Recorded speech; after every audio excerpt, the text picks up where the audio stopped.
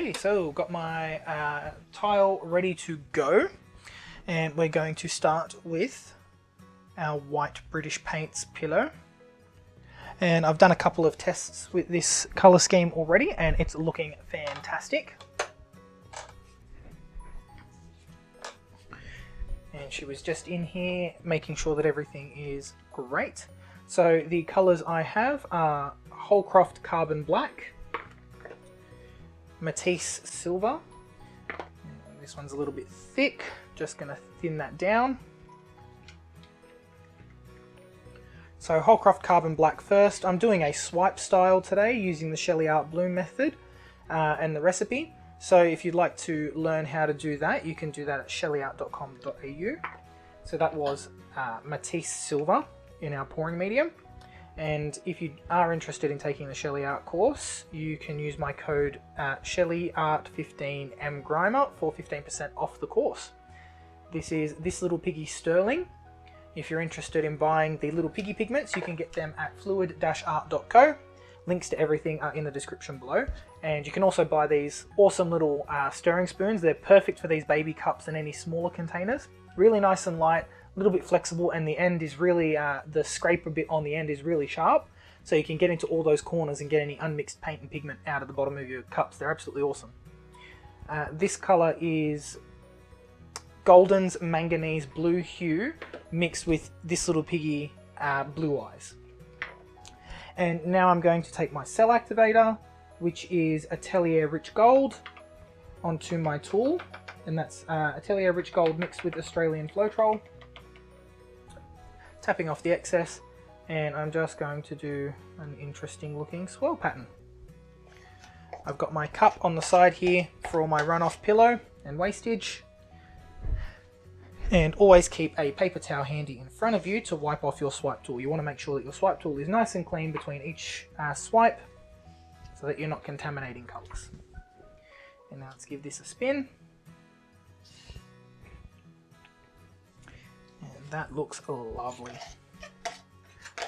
Sometimes the simplest colour schemes work the best. So in this case we're just using metallics, neutrals and blue. And it really accentuates that single colour that you end up using.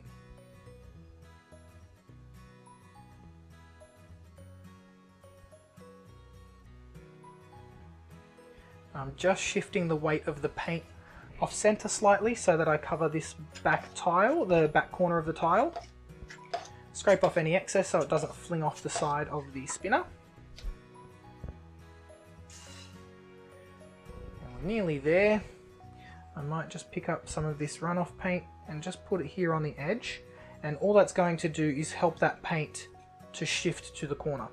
Now when I'm doing swipes, I put on less pillow paint than I normally would for a bloom because I don't want the cells to stretch too much, but I also need to be able to spin off enough paint that my tiles aren't going to crack. The paint's not going to crack on these tiles.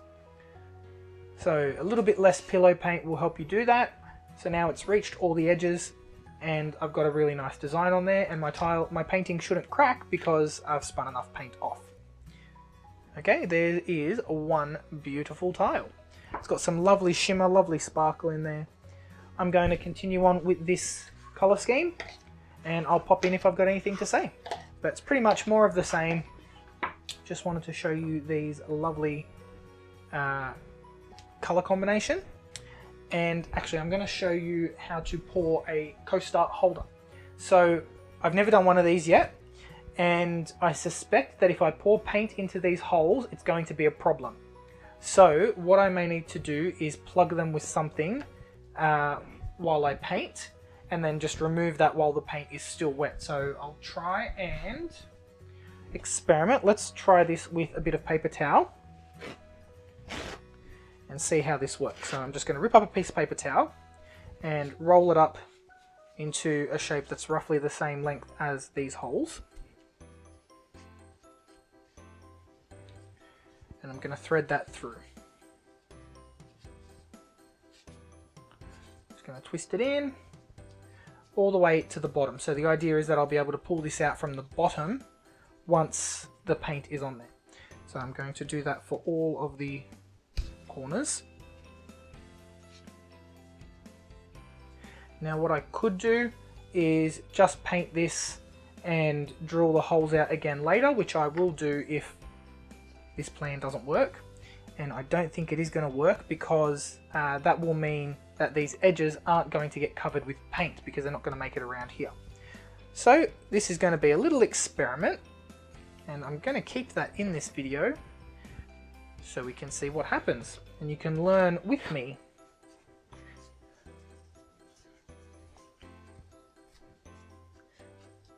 So clog up that last one. Okay, now let's see what happens when we pour on this. This may or may not work. So pillow in the middle as usual, and what I may have to do is just paint these edges and corners. I'm going to do that around the sides where that design is not going to reach. Now the other option I may find I have to do is either painting or priming these first, or not cutting the holes until the design has been applied. So blooming on these and then cutting the holes out of the edges. So again, I'd like to credit this design to Natalie Ashley from Natty J's Creations.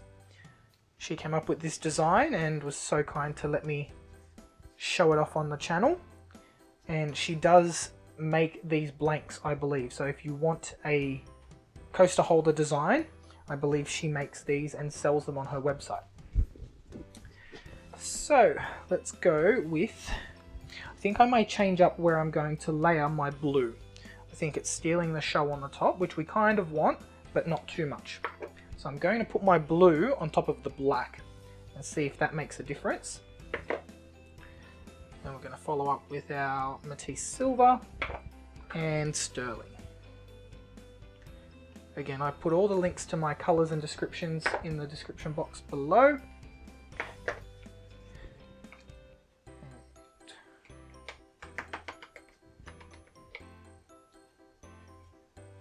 Get that gold cell activator on there. And let's go for a swipey swipe. Now, having the paper towel on there made that very difficult to navigate around, hence the squiggly shape. That may not be the best option.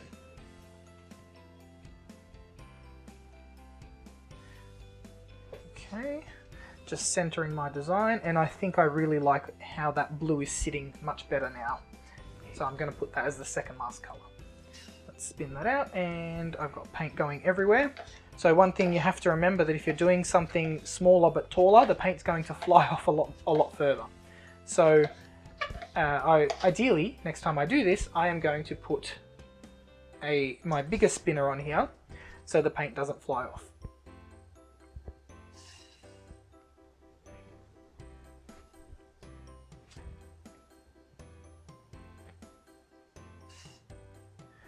Okay, so it is sort of flowing around the sides here.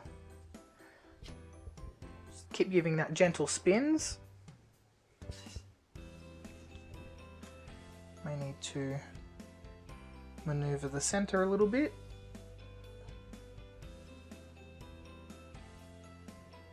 So we get even coverage. Now I wonder if I can pick up some of this paint and just drop it off the edge. Looks a bit dodgy. Just to make sure that it's all covered in the same even coat of paint, so there's no bare patches, flat patches that look really weird. But if you can sort of pick up the paint and match the colour, it'll drip down and it'll look more natural, I guess.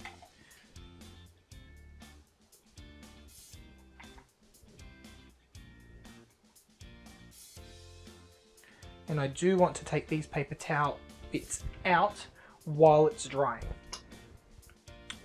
So right before I put it aside, I'm going to take those out.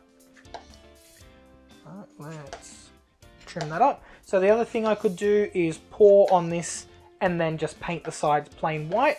That's another option, but having the pour go all the way down the side is part of the appeal of this style. So I'm going to try my best to have that happen.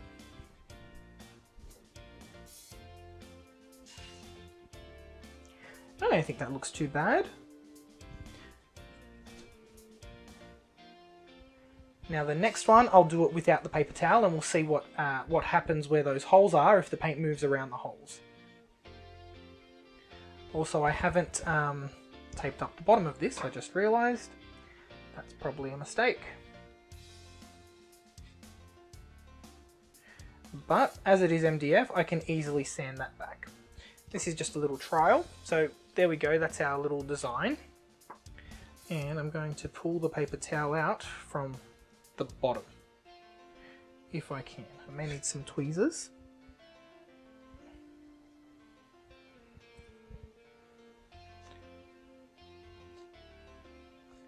There we go.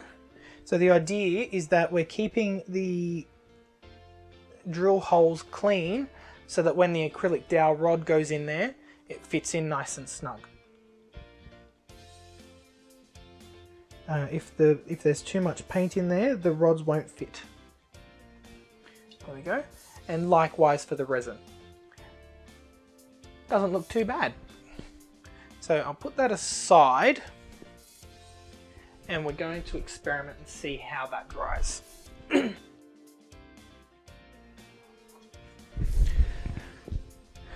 Now the next one, I'm going to pour straight on the surface.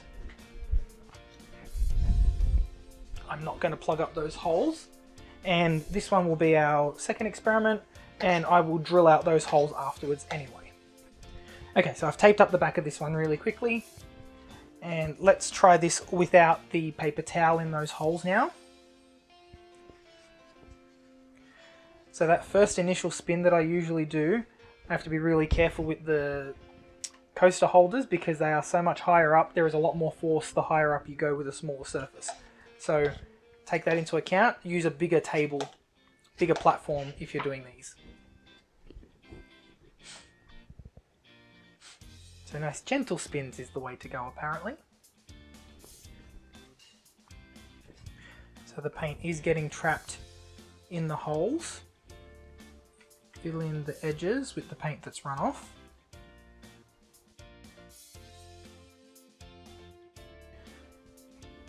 Now this becomes a little bit harder when you have areas that the colour should be, because you sort of have to pick up those areas of colour to use it in that spot.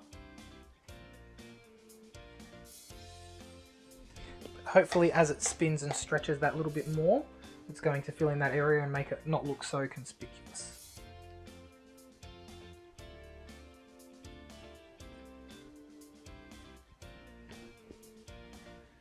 Just the last little bit here.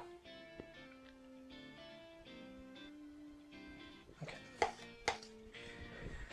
Now, let's scrape up the little bits that are on the side so we don't get paint flinging off at me. Okay, and let's go for a bit of a bigger spin this time.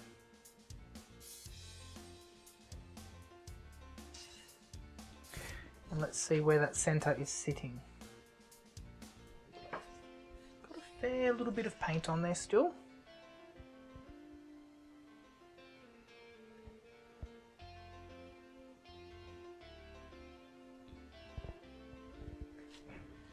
Just shifting the weight of that centre so it all flows nicely.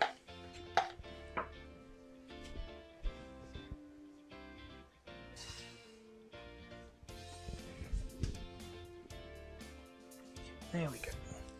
And I think that one's done. So we did coat all of the edges. We got there. Whether it's done evenly or not, that's up to be decided. So hopefully that paint will drip off, will run off down the side, and there's enough there that gravity will do its work and it's not going to set up before it has a chance to drip. There's another coaster holder. So this will be a good comparison to see whether it's better to drill the holes first and then pour, or whether it's better to pour first and then drill the holes in the edges. I have drilled through paint before. It doesn't make much of a difference if you're drilling through the paint, so you can do it. It's just a matter of figuring out a process that works. So I'm going to go ahead and paint all of these tiles, and I will be back when I'm ready to do my placemats.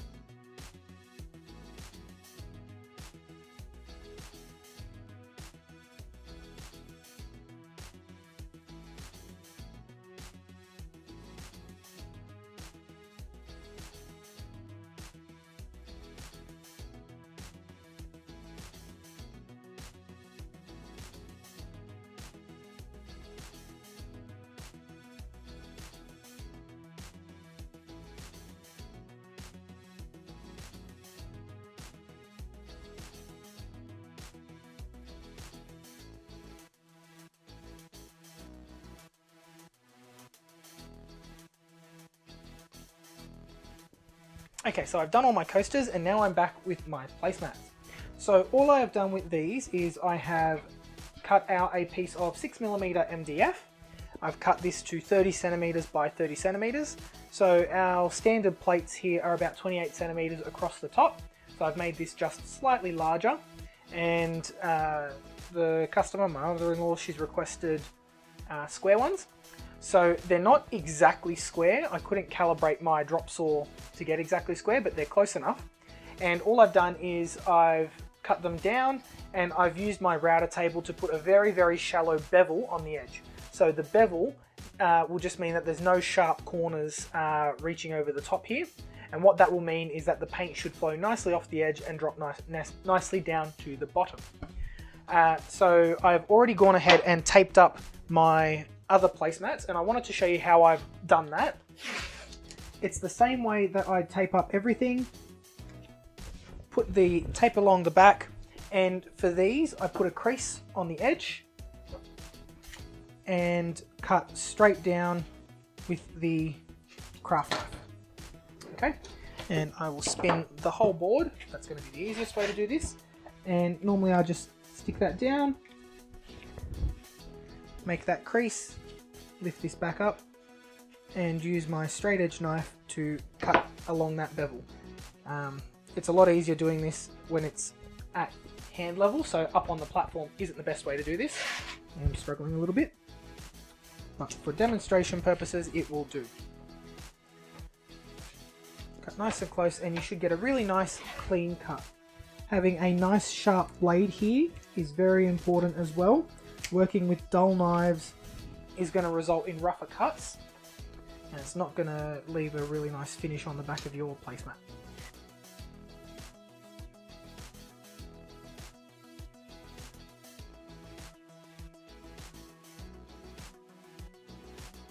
All I will do with these is paint the back the same color as my pillow paint, which in this case is going to be white. So that's ready to go, and before I paint each one of these, I'm just going to give it a quick wipe down with a microfiber cloth to get rid of any sawdust that may be on them.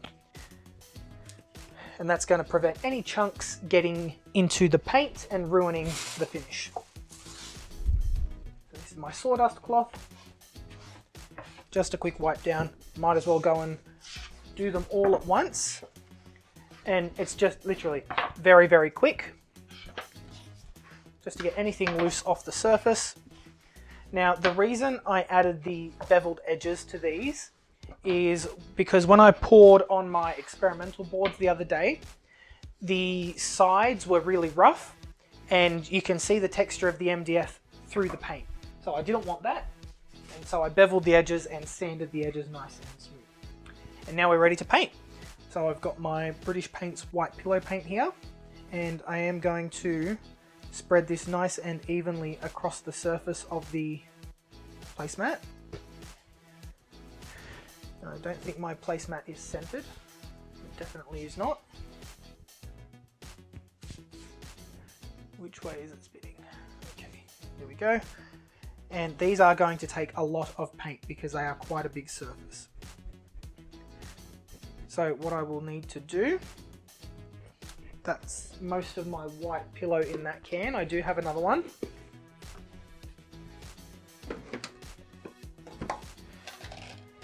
What I will do, this is the perfect opportunity to use up leftover pillow paints because they won't be seen.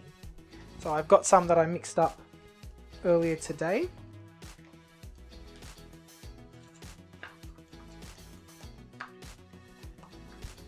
And this is just the scrapings from the coasters. And I'm going to pour that just around the outside, and you can probably see that it's more of a darkish grey colour than it is white. But again, we're not going to see that because that's all going to be spun off the edge. So let me move my spinner up a little bit. That's looking better. Okay, now for this, because it's a bigger surface, I'm going to use a bigger swipe tool, and we're going to put a little bit more paint on. So I do want to keep the direction of the swipes similar to the coasters, and I may just need to put more colour on these.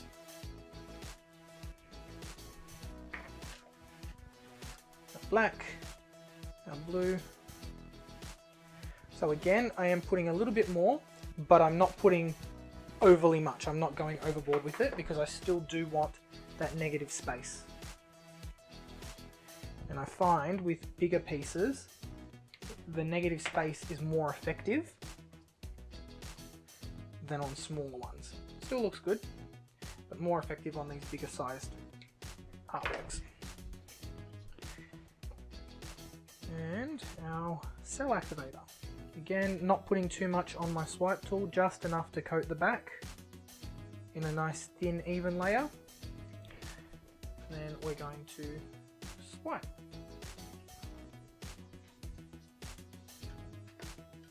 Nice and simple. Alrighty, that's looking really good. I'm just going to tilt it back this way a little bit so we've got some even spinning, and let's spin that out.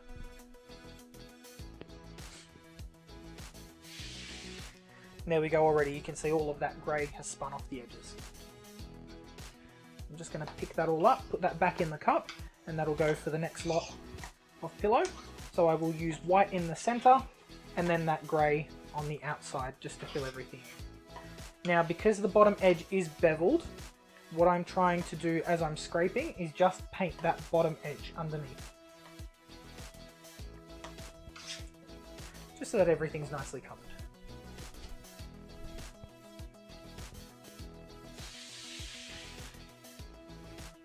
Doesn't that look stunning? Love it. So normally what I would do here is that big swath of blue in the middle, I would take a skewer and run it through, but I think I'm going to leave it because I quite like how that's looking. And I'm just picking up some paint and covering the edges here. A nice slow spin will make sure that they're all covered in the next one. Just making sure there is some paint there so that as gravity takes effect, it'll pull the paint down over that side bit where sometimes it can be a little bit difficult for the paint to grab.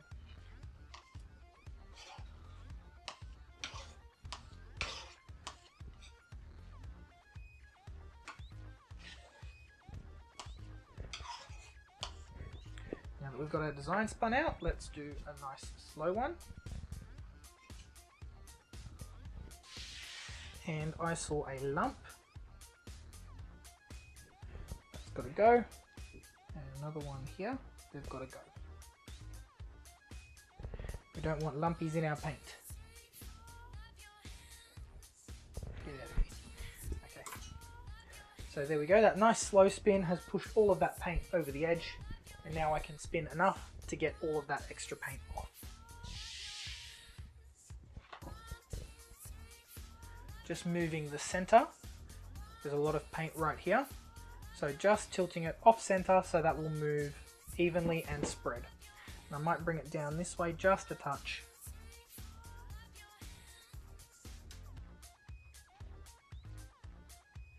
There we go. All right, big spin.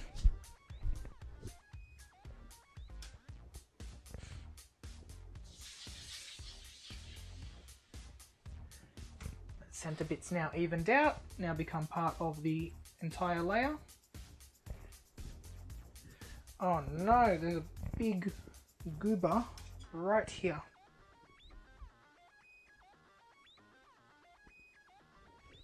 Hopefully I haven't messed that bit up. It's probably just come from the cup because it is used up pillow paint. Or it could have even been from the scraper, from this. So just to make sure I'm not introducing any new ones, I'm going to use a separate cup.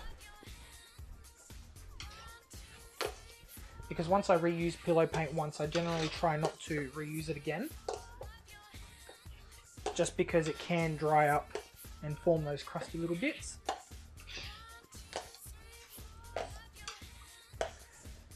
And I think that is a beautiful looking placemat. And having the bevel under here as well, what I was struggling with the other day was the boards getting stuck underneath because they suction themselves to the spinner. So having that bevel allows you to get the scraper underneath and lift it up. There we go.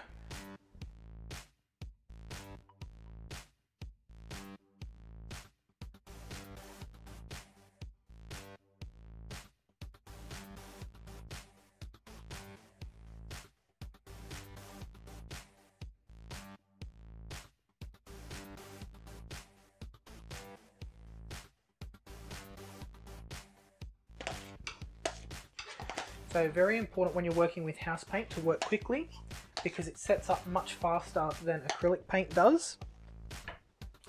And if the paint starts to dry, it will leave marks. So when you're doing bigger pieces, you really want to make sure that you're getting all your colours on, spinning everything out as quickly as possible, so your paint doesn't start drying on you and leaving channels and lumps in your dried paint. So that's worked beautifully to stretch that out to the other corner. Now I'm going to spin it slower to cover those edges, and then I will do a really big spin to push all of this extra paint over this edge. And I'm going to angle the artwork on the spinner a little bit further towards that corner so that all of the force is being redistributed and sending all the paint that way. So pushing it up just a little bit further, and a nice slow one.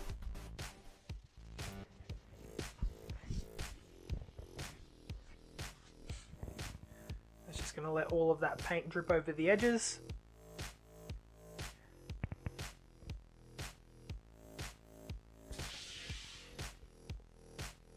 Beautiful. And now a really big one to move that rest of that grey part off the edge. Nearly gone.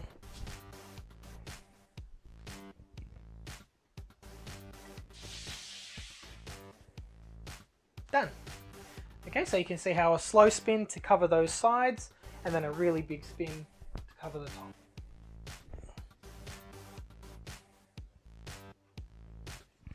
Go, just touching up any edges and bits that I might have missed. Again, pushing the paint underneath to that bevel.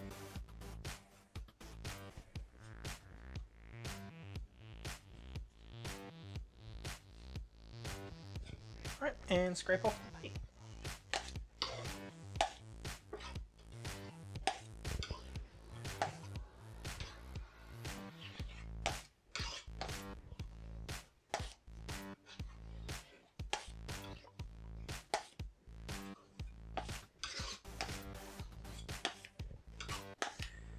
And there's another placemat. I think that looks absolutely stunning. It's going to go so well with these coasters. So I do have a bit of grey being mixed in here somehow. So I'm going to just use my pillow paint just very slightly over that edge. And then just a spin to get that off and even that all out.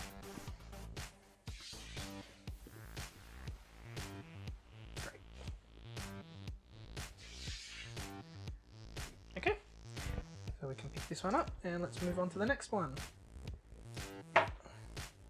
Now I should also mention I only taped up the edges of this because I can always sand everything back if I need to. I like to keep the edges clean just so I'm not interfering with any of the bevels. They already look good as they are, and it's a lot easier to sand the inside than the outside of the piece, so that's why I've done that. And it's also to save on tape, and if I do decide to put a piece of cork or something in the middle and on the bottom, that's going to hide any of that dripped paint or anything that I've stuck on with my fingers in the middle bit anyway. Okay, so I'm going to continue with these. I hope you've enjoyed this video. I hope I've shown you something you might not have seen before if you haven't seen anyone pull placemats before. And if you're liking what I'm doing, don't forget to like and subscribe, and I'll see you next time. Bye guys.